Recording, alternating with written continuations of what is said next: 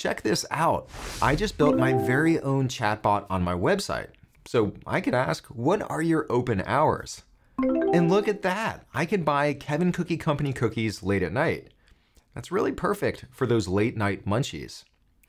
Today, we are going to learn how to use Microsoft's Power Virtual Agents, or what I like to call PVA. We're going to learn how you can create your very own chatbot. Chatbots are perfect for answering routine questions, for collecting information, for filing help desk requests, and so many other scenarios. Your chatbot can interact on your website. You could have it respond to Facebook messages. You could have it talk to people in Microsoft Teams, or even respond to text messages. There are so many different ways that you can use it. And the really great news is it's low code, meaning that it's very simple and intuitive to use. If you can watch this video, you'll know how to make your own chatbot. Let's learn how to do this. We're going to look at two separate paths for how you can get PVA, and they both require a Microsoft work or school account. And unfortunately, if you have a Microsoft personal or consumer account, you won't be able to use this. The good news is, though, you can sign up for a free 1-month trial to test out a work account. You could click on the link up above or also down below in the description. The first way to get PVA is directly in Microsoft Teams. Over on the left-hand side, click on the 3 dots or the ellipsis, and then search for Power Virtual Agents. Click on this option and then click on Add. You can now create your chatbot. Second, head to the website powervirtualagents.microsoft.com and then click on Start Free. And here too, you can also create your chatbot. Now, either approach has the same exact interface, so whichever one you choose, you'll be able to follow along. The key difference is if you create it through Microsoft Teams, it'll optimize the permissions for Microsoft Teams. In this video, I'll create it directly through the website. On the PVA homepage, let's click on the Start Free button, and on the next page, sign in with your credentials. Once you finish signing in, you'll need to set up your PVA account. Here, you can select your country or region, and once you select that, let's click on Get Started. And look at that, we now have a PVA account. Let's click on Get Started. This now drops us into the main PVA interface.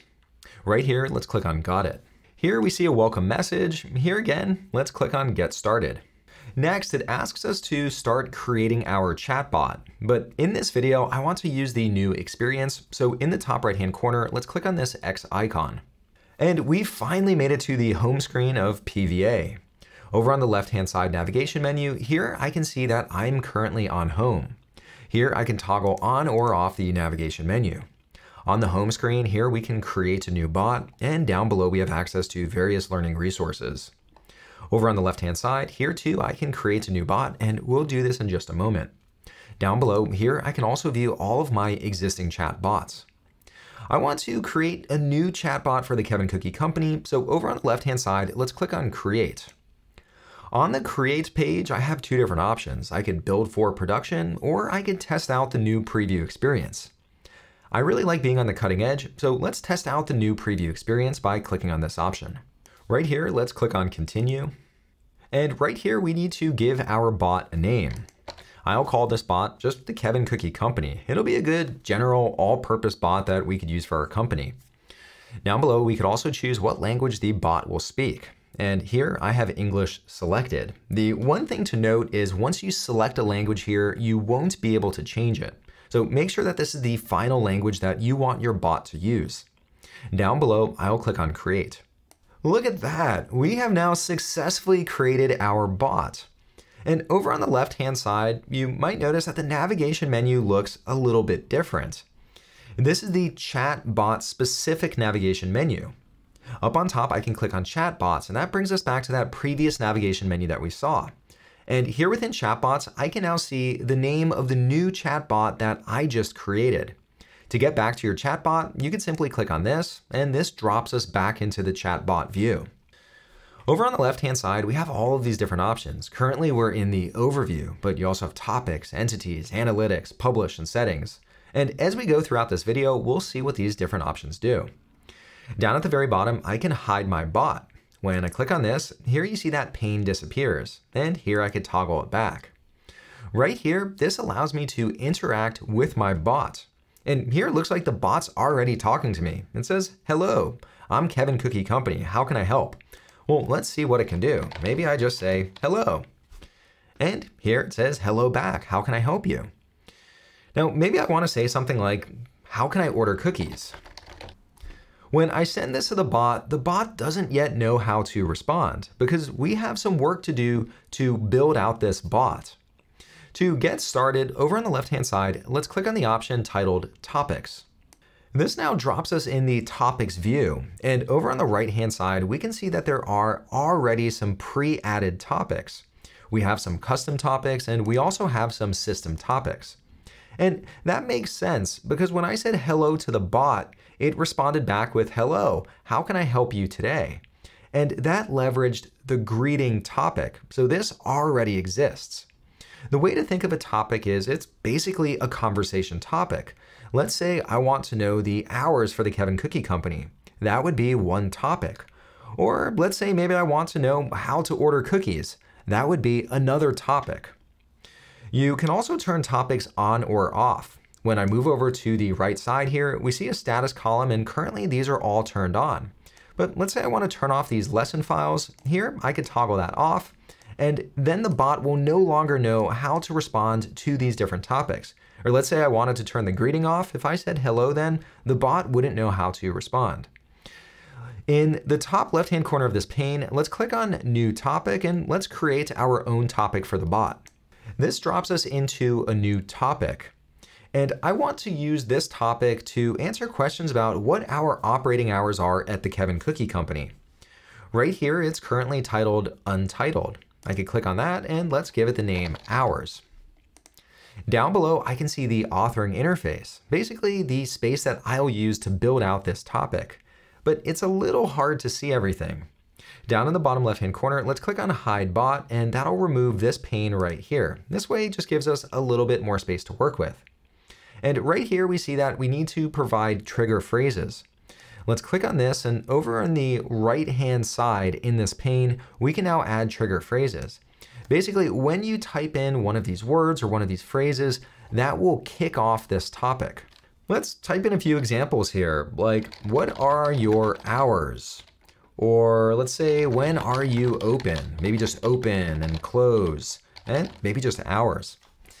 The key here is you just want to provide some examples, and over time PVA will learn about what someone's asking, and when they type in a question related to these different trigger words, that will kick off this topic.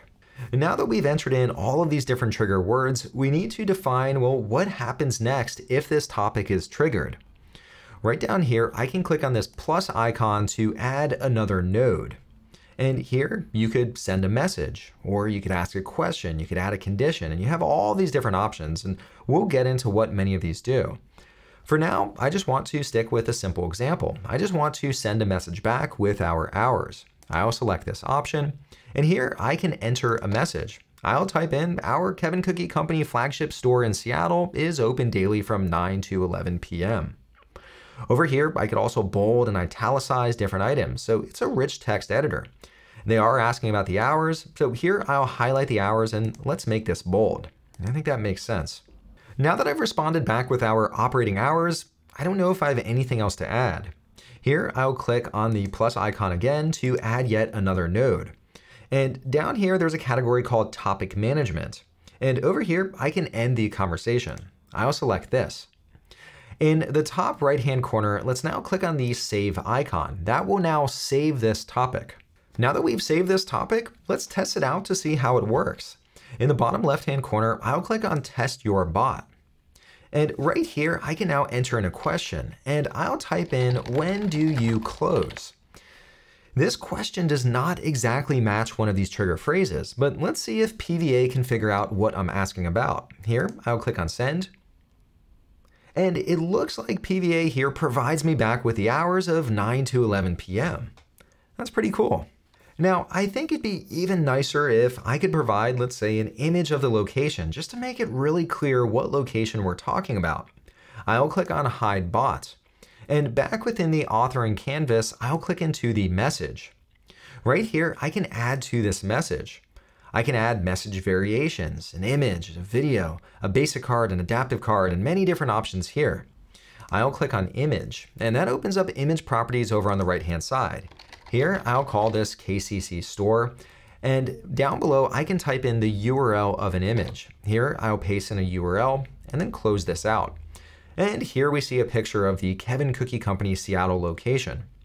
I'll click on Save in the top right-hand corner. Down in the bottom left-hand corner, let's click on Test Your Bot. And this time, I'll simply type in hours with a question mark. And let's ask the bot. Look at that. I get the hours, and I also see an image of the location. That is really nice. Down in the bottom left-hand corner, let's now hide the bot. Over here in the authoring canvas, we've now added a few different nodes. We have the trigger, we have the message, and we're getting more content in here. Over on the left-hand side, we have these controls that help us with the view. Here, I can zoom in a little bit. Let's say we want to see the Kevin Cookie Company location up close. There we could do that. Or here, I can also zoom out. I could also open up what's called a mini map, and this shows us all of the different nodes on the authoring canvas. And you'll see that the different nodes have different colors. So the trigger's in blue, here the message is in purple. So that helps you identify what's what on the screen. I'll close the mini map. Right here, I can also reset the view. Here we also have what's called the hand tool, and this allows me to navigate throughout the canvas. And down at the very bottom, we have the selection tool that lets me select multiple nodes on the screen. To navigate back to all of my topics, over on the left-hand side, here I can click on topics, or I can also click on topics up above on the breadcrumbs. I'll click on that. And right here, we see the new topic for hours, and it's currently turned on, which is why when I asked the bot about hours, it was able to respond to that. Unfortunately, it's not as simple as providing the hours, because at the Kevin Cookie Company, we have multiple locations, and those locations have different hours. So let's make it a little bit more complex. Let's click back into the hours topic. Let's click on the plus icon to add another node. And here I have the option to ask a question. Let's select that. This adds a question node, and right here I can enter in a message. I'll type in, what location do you want the hours for? And right here I can have a multiple choice question. That's exactly what I want. When I click on this dropdown, I have all of these other options, and later on we'll get to what some of these are. But for now, I just want people to tell me what city they want the hours for.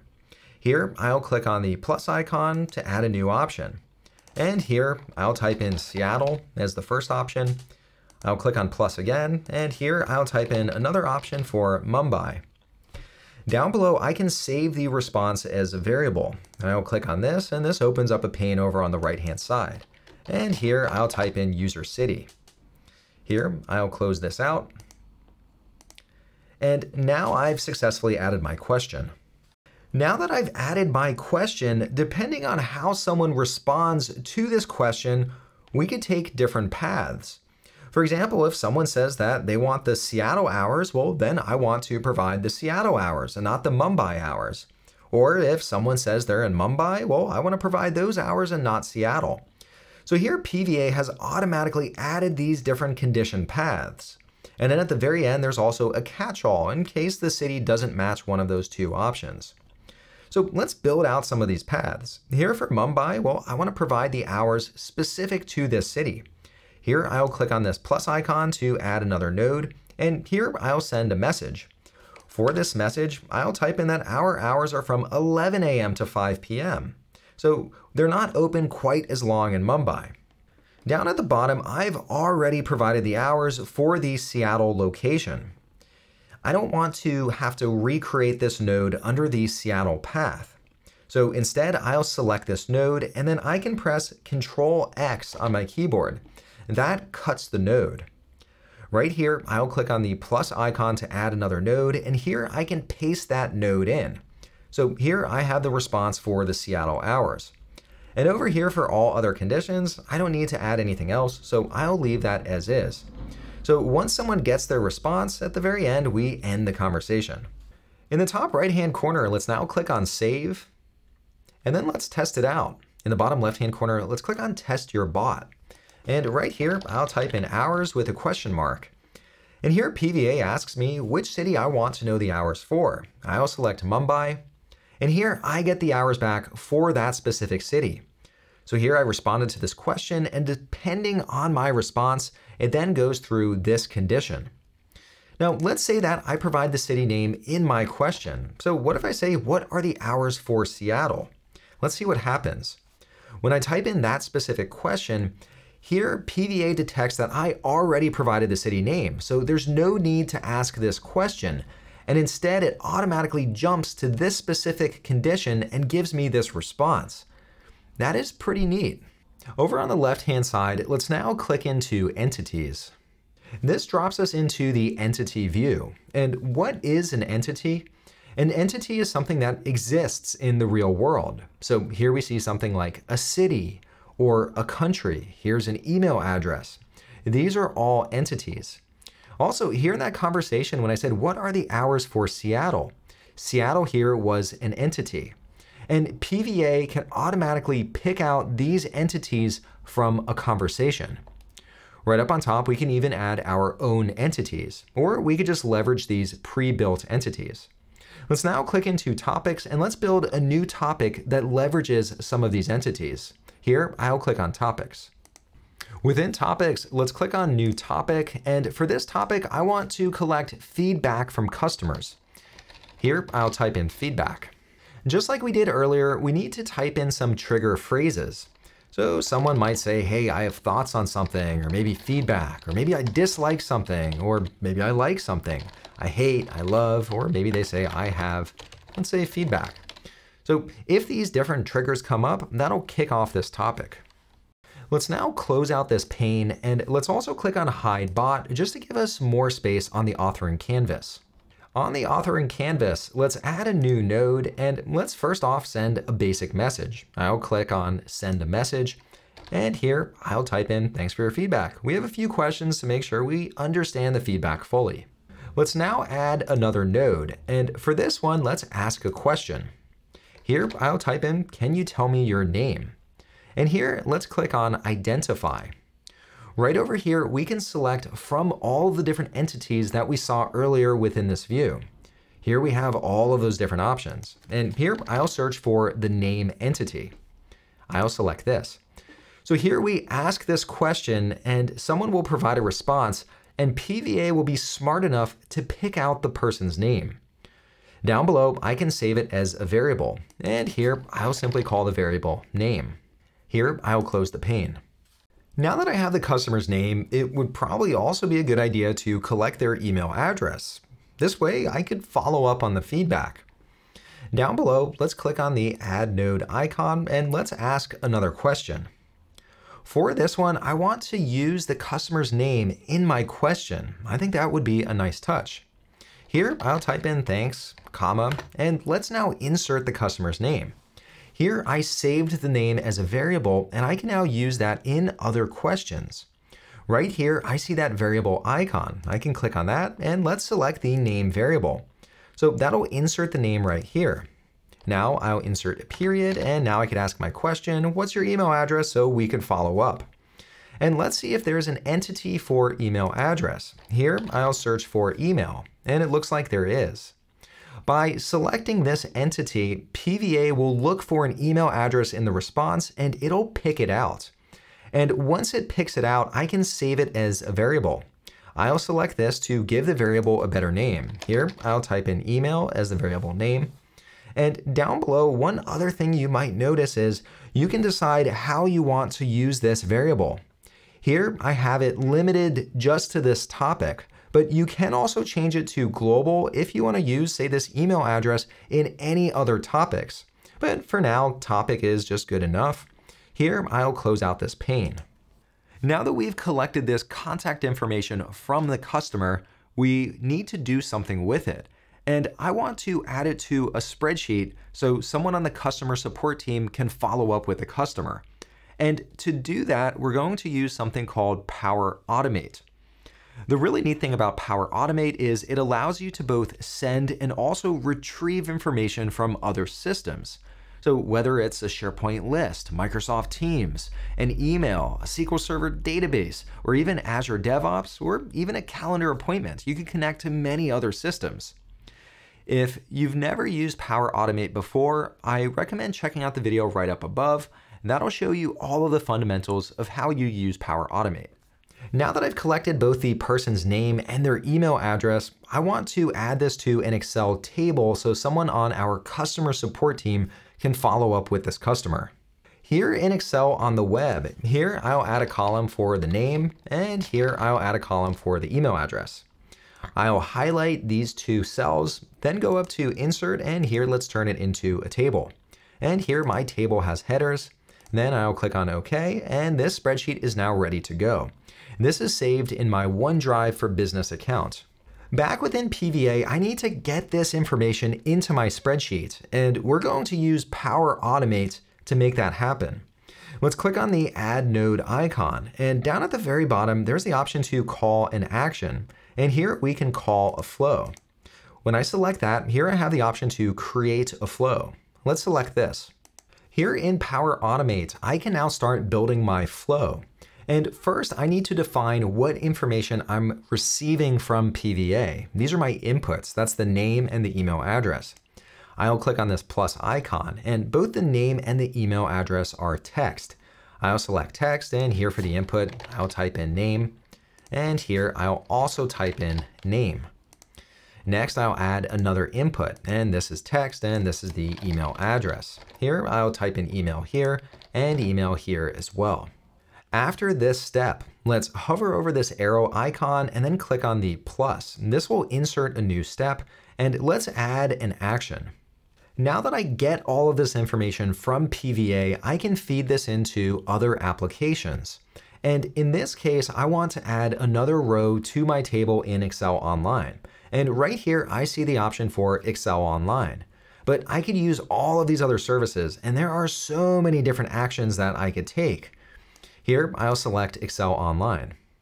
And I want to add another row in a table. And here I see the option to add a row. I'll select that.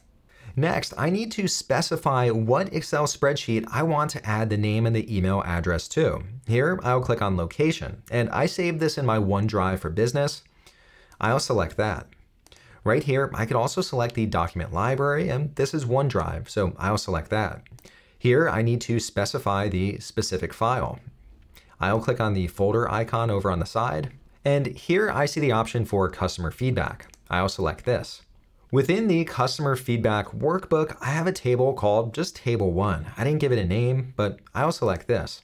Now that I've selected this table, it's identified that there are two columns in the table, one of them called name and one of them called email. Here, I'll click into this field, and I want to populate the name from PVA into the name column in Excel. So I'll select this value. Also, I'll click into email, and here I'll select the email address from PVA, and I want to populate that in the email column in this spreadsheet. Lastly, I can also return values to PVA. So let's say, for example, you're looking up inventory in a database. You can then feed that back to PVA.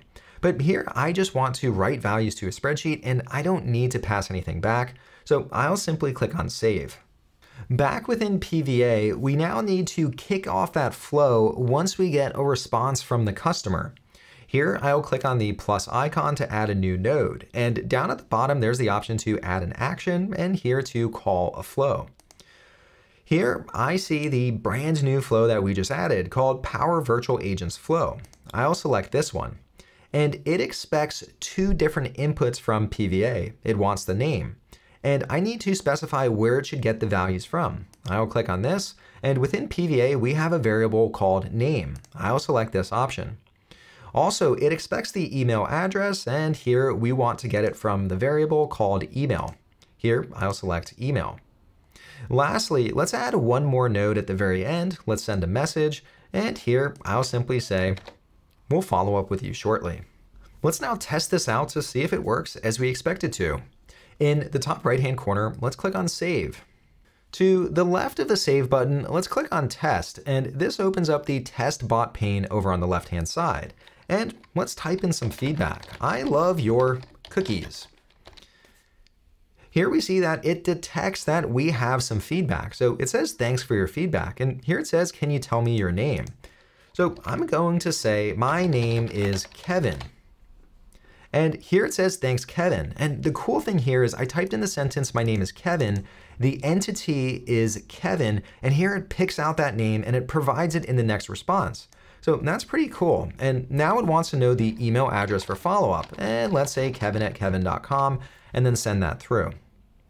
Right now, the flow is running where it adds that data to the spreadsheet. And here it says, we'll follow up with you shortly. If I jump over to the spreadsheet, here we see both the name and the email address that it added to the spreadsheet. Back within PVA, I want to add one more question at the end. The customer provided some feedback and maybe they want to know our store hours. Here I'll click on the plus icon to add another node, and here I'll select Ask a Question. And the question is, would you like to know our store hours? I'll click on this dropdown under Identify, and so far we've used multiple choice. We've also selected various entities, but there is another type called a Boolean. Basically, you could get a true or false response, and then you can decide what to do based on that response. I'll select Boolean, and here I want to save the true or false response as a variable. Here, I'll select variable, and let's give it a name. Maybe I say store hours yes or no. Now that I've given this variable a name, here I'll close this pane. Down at the very bottom, I now know whether a customer wants to see the store hours or whether they don't want to see the store hours. I'll click on this plus icon again, and here I want to now add a condition.